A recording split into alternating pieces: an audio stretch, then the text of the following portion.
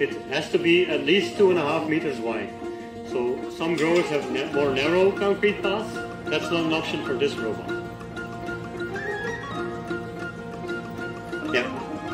There are other possibilities to construct such a thing, but this type of robot does need the 2.5 meter path.